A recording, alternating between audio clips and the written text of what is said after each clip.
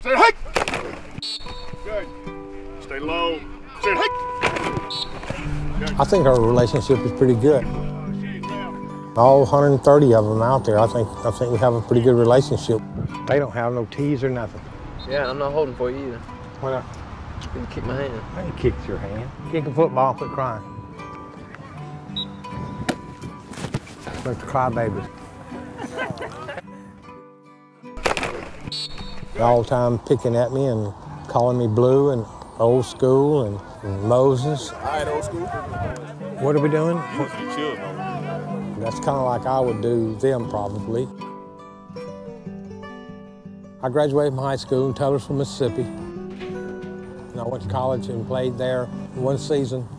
Been a tour in Vietnam, got out of the Army sometime in '72, got married, raised a family, and this conversation got started about me going back and kicking, and 2 weeks later I bought a pair of shoes and football and built a goalpost at my son-in-law's house and tried out February the 17th of 2010 and out-kicked 3 of their recruited kickers that day. So I'm here. Proud of it.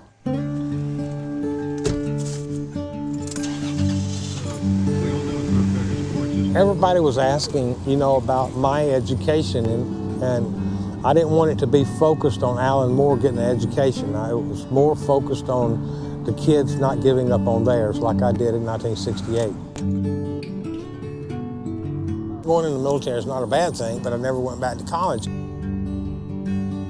I see kids that have dropped out for a semester, and you know, they'll tell you that we're gonna come back, you know, next year, and next year never gets here. I really didn't accomplish anything that I had wanted to personally, but I accomplished the things that I wanted to by being there with those kids and, you know, letting them know that not to give up on their education and not to just give up on anything in life. There was a lot of people who didn't believe that I could do this. I believed from day one that I could. Every time, every shoe I've ever bought, as soon as it come out of the pack, it got written on the shoe. And if I had not believed and believed in myself, I wouldn't be here today. Ready. It's just like our football team now. They give up one semester, they're not going to come back. So they need to stay in there. How our players believe in themselves. Nobody can prepare them but themselves. It's amazing. I never dreamed it would be this way.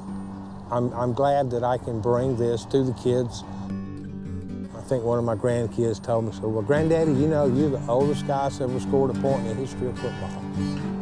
That means a lot to me, but I could not have done it without those other players on the team. I mean, it's kind of like a team thing. I may have kicked the extra point, but I had 10 other players up there blocking for that extra point. I'm happy with it. I haven't had any disappointments with the kids at all.